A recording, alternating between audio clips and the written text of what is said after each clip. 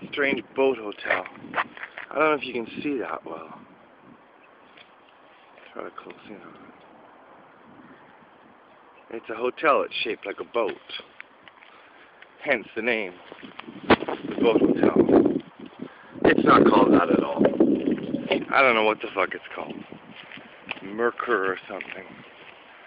Anyway, a brief look around.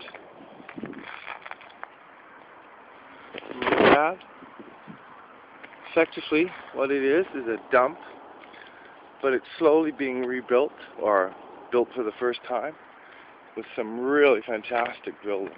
Like, one day this place is going to be an absolute wonderland.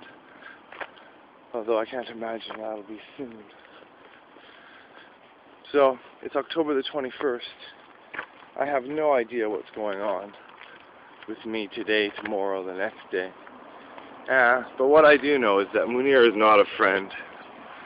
He's a liar. And he's just profiting from me.